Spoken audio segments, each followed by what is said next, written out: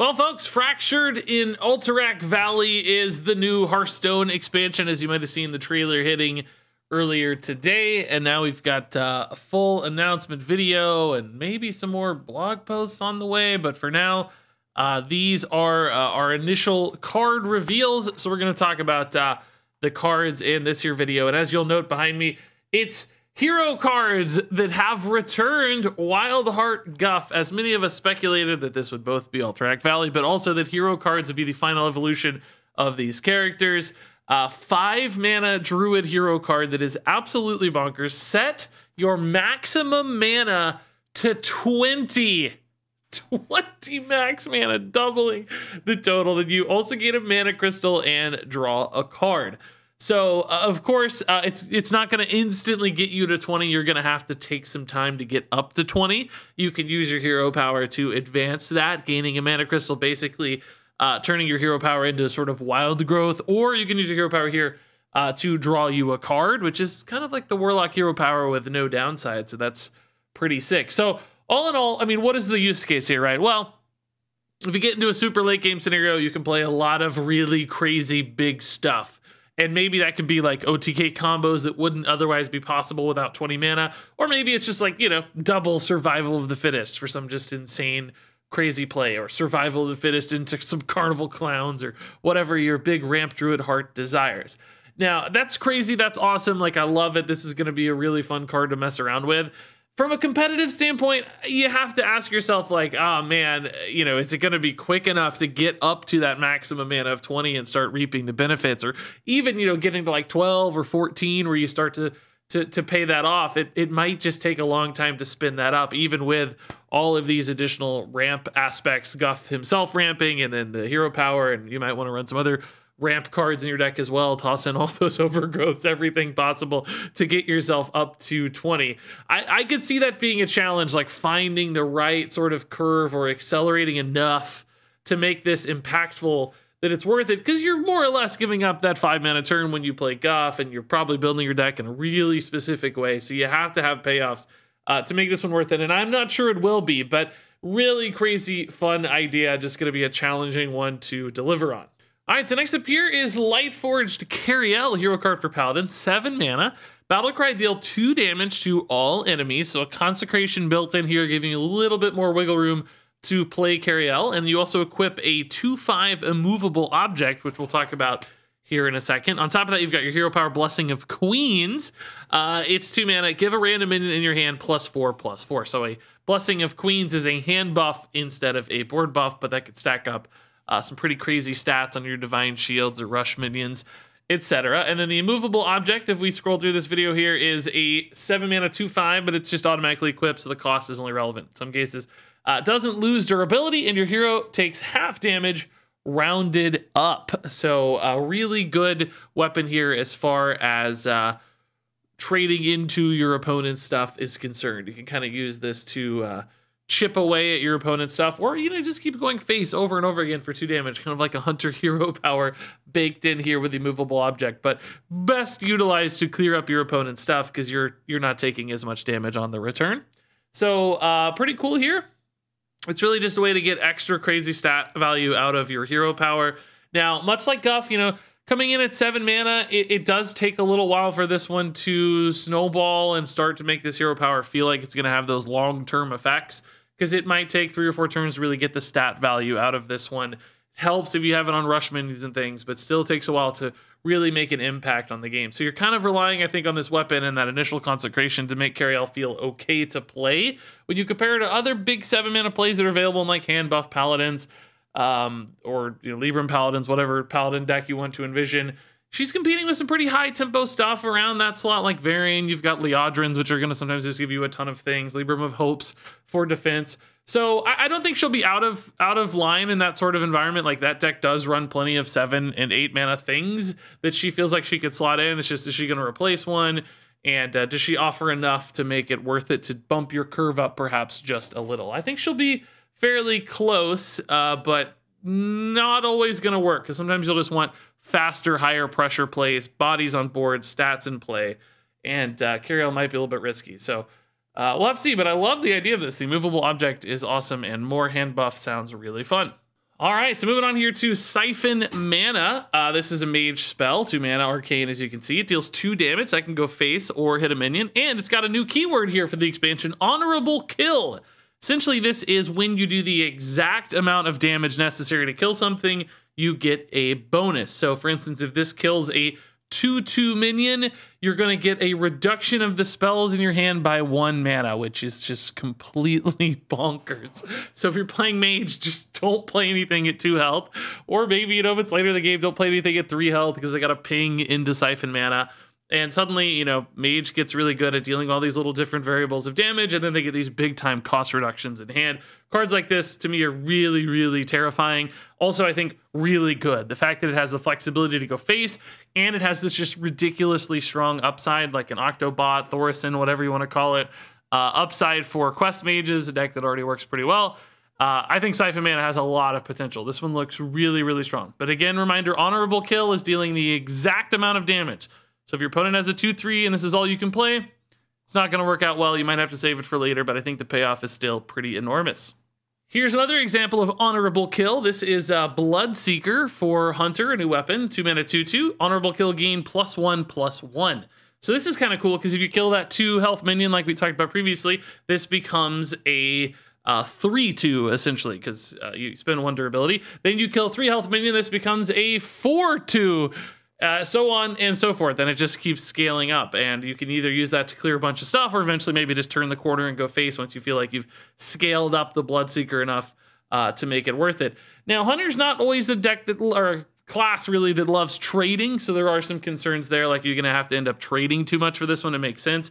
But if you do, the payoff down the road might be nice, and sometimes just having a weapon to clean up your opponent's stuff while you're developing your own things that lasts for multiple turns in environments where you get the right numerical breakpoints and you have a lot of little 1/1 rush minions to soften things up and line up good trades, this seems pretty strong to me. So I've got some hopes here for Bloodseeker. All right, moving on. We got kind of 2 cards in one here. This video is trippy. I haven't actually watched it yet. I'm just scanning through for cards. Up first is Gnome Private on the left. 1 mana, 1/3. Honorable Kill, gain 2 attack. So really good at cleaning up, say, 1/1s, for instance. Could really start to scale as an aggressive threat. I think that's a great opener for aggro decks. Getting ability to clean things up, but also just scale with attack. And there's lots of ways to line up numbers. And certain metas where there's 1/1s everywhere will work really nicely for that. We've also got the Knight Captain here, 5 mana, 3/3 Battlecry, deal 3 damage, and Honorable Kill, gain +3/+3. So keep in mind that the Battlecry there will also work for the Honorable Kill since the minion is dealing the damage, which means this can be a 5 mana 6/6 that's dealing 3 if it works out well. I like cards like this because it has the flexibility to go face. There's a lot of 3 health breakpoints in Hearthstone that are very favorable for this one as well. And then it actually can continue to scale up. Now, as a 6/6, it's probably unlikely to get future Honorable Kills because 6 health is like, that's how often is that actually going to happen or be a relevant breakpoint. So I think it's unlikely to go beyond that, but still that's kind of that like fire elemental sort of stat line and at 5 mana as well. So I think there's some reasonable options here for Knight Captain for decks that need a mid-game swing card that also has some potential reach as well.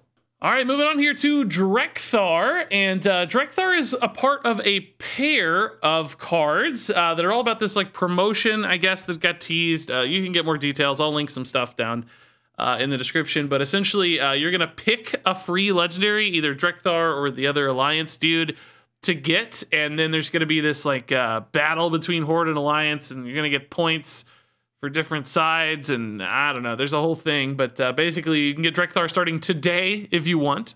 So for Drekthar, here's how this works. This is a 4 mana 4/4 Battlecry. This costs more than every minion in your deck.